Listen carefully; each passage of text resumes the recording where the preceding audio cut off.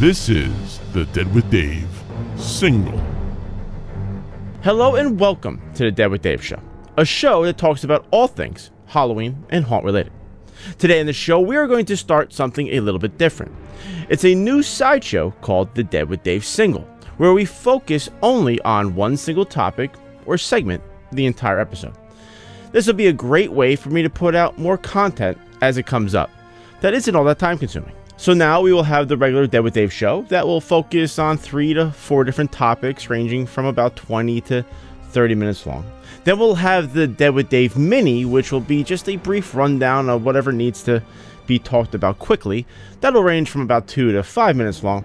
And now we will have the all new Dead with Dave single, which will focus on one single topic that can be anywhere from 5 to 15 minutes long. To be honest, sometimes producing a whole Dead with Dave takes a lot longer than I expected to take. So it either gets pushed back or, gets rushed out, and the quality I want to make, well, it just isn't there. I could do a Dead with Dave mini because, they're great for quick segments that don't need much explanation, but sometimes it's just not enough time for me to really talk about what I need to talk about. So hopefully the Dead with Dave single will be a good, in-between show that you guys will like and will be fun to watch. We'll see how it goes. Hopefully, this works out good for everybody.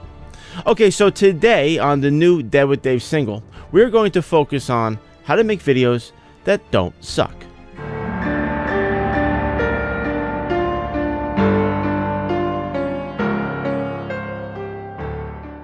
Let's talk about how we can make our haunt videos just a little bit better by cutting out the most common mistakes we as haunters make while editing. This is a perfect time to do such a subject since I just finished the Dead with Dave Home Haunters Awards and I have intimate knowledge of how the majority of haunters are editing their videos today. But before we get into it, I do want to say that every year the haunt video quality continues to get better and better. Either you're following my advice here on how to make videos that don't suck, or you're learning from somewhere else. Whatever it is, keep doing what you're doing. It's definitely working. And to help keep that progression rolling, I put together a list of the top 5 things not to do while editing your haunt videos. So let's get to it. Number 5, limit the use of those hokey transitions. If you don't know what a hokey transition is, it's those funky effects that come with most editing softwares that let you change from one video clip to another. Now, sometimes these transitions can be useful, but if you use them in the wrong way or too much, they can just become way too distracting. And if you don't prepare to use this type of transition correctly, as in you don't leave enough room in between your clips, you easily cut off a portion of that clip as the transition plays out. So instead of using those hokey transitions, use simple ones like basic crossfades, dissolves, or flashes. These are the easiest to use and are the cleanest looking. Plus, it won't distract your viewers from what you want them to really be focused on, which is your haunt. As a quick example, here is a video clip of my haunt using those hokey transitions.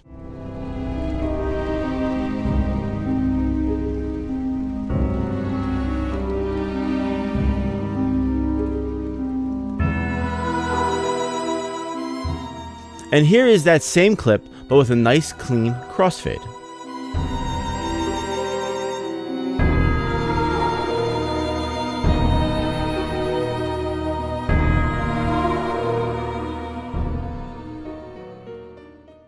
As you can see, it's a lot less distracting and it keeps people focused on your haunt, not your video editing.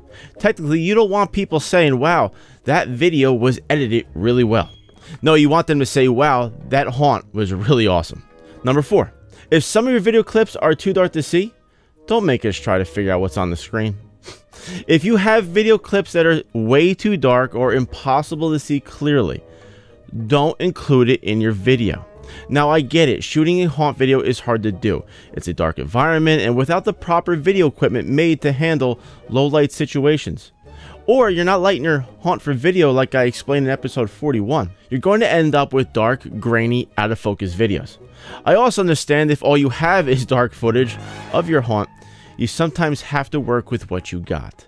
But if you have a mix of good clear footage and some dark crappy footage, leave the dark crappy shit out. Even if it's a section of your haunt you really want to show us, like it's the absolute best scene in your haunt, but for some odd reason, it just came out way too dark and you can't see it on your camera. Trust me, just cut it out. It's not doing your haunt any justice. There is no reason to include it if you can't see it. You might know what you're looking at, you might know what's on the screen, but we have no fucking clue what you're trying to show us.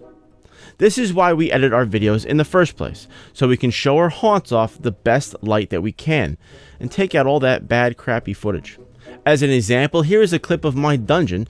One section of the clip is very dark and hard to see, while the rest is, decent looking.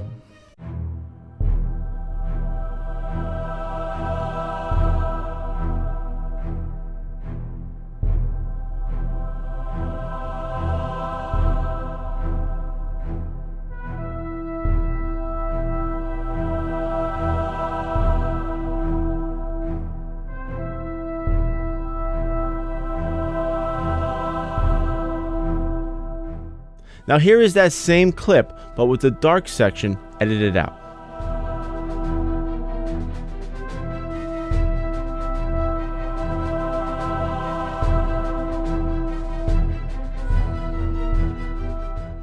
As you can see, using only your best footage is going to show off your haunt a lot better, and at the same time keep people interested in what you have to show them. Number 3. Don't pick your music solely based on the fact that you like the song. You should pick your music that works for your style of videography and editing. If you shot a slow-paced video and you're using those nice crossfade transitions that I was just talking about, you want to pick a slower-paced song to go with it. Now, if your video was shot at a fast pace and you're using jump cuts in between your clips, then a faster-paced song is the way to go. Proper music choice is what sets the mood for our videos. If what you have on screen doesn't match up with the music that you're playing, it can throw off the entire mood, essentially killing an otherwise great video. As an example, here is a clip that is shot slow and has nice slow transitions, but with the wrong fast tempo song.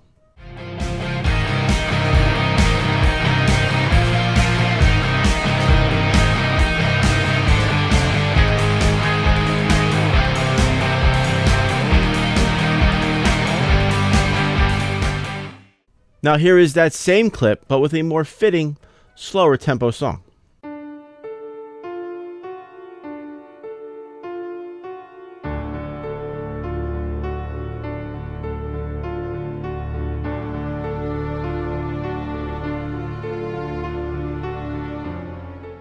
You can see what a huge difference the right song choice makes. Number 2. Don't show each and every prop you have from 20 different angles with 20 different lighting aspects with and without fog. This is one of the hardest things to get people to stop doing, and I understand why we do it.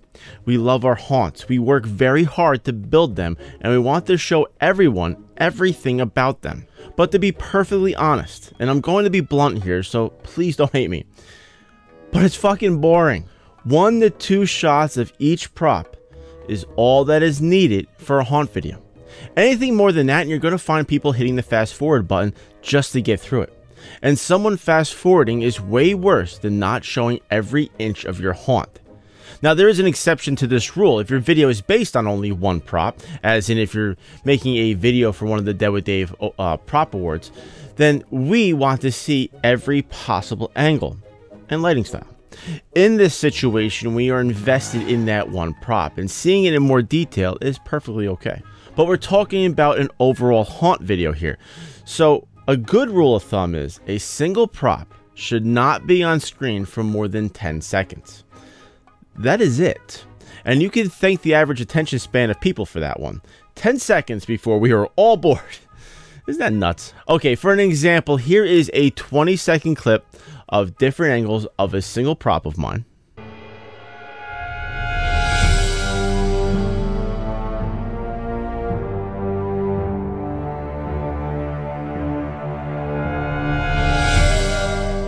And now here is a clip of 3 props in that same 20-second span.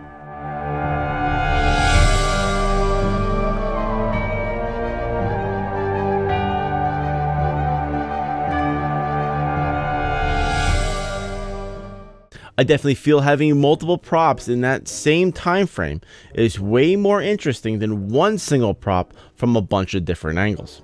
The goal is to always keep your viewers wanting more. You give them too much and they're gonna get bored.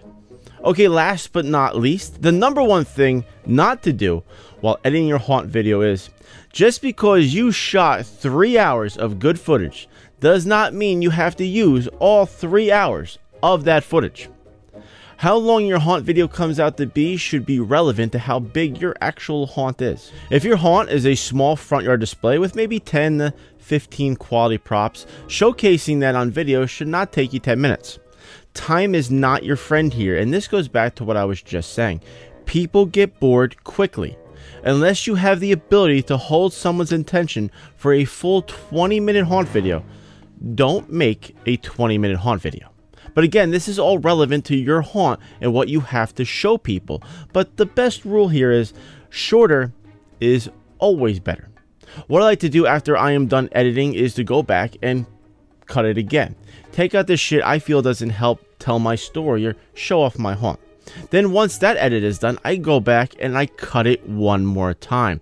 I can easily cut out an extra minute or two just by re-editing and cutting out shit that I don't feel is really needed.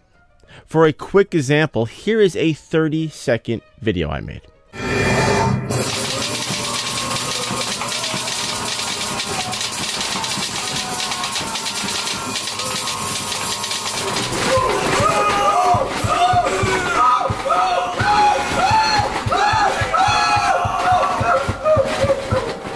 But as you can see, I'm running a little low.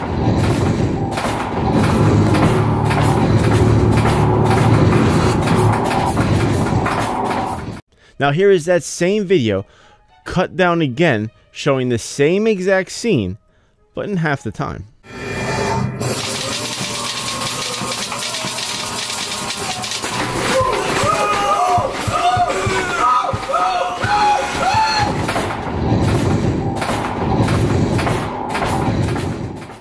You see, in half the time I was able to show you what I wanted you to see without losing anything in the process. So cut, cut, cut, and then cut one more time. Well, that's our list for today on what not to do while editing your haunt videos. Number 5, stop using those hokey transitions. Number 4, don't use the dark or bad footage. Number 3, don't pick your music simply on the fact you like the song. Number 2, stop showcasing too much of one prop. And number 1, don't use all your haunt footage in one video. I would love to hear if you got any to add to this list. Maybe something you have noticed while watching other haunt videos, or a trick you use while editing your own haunt videos. Please leave it in the comments down below so we all can have a look at it.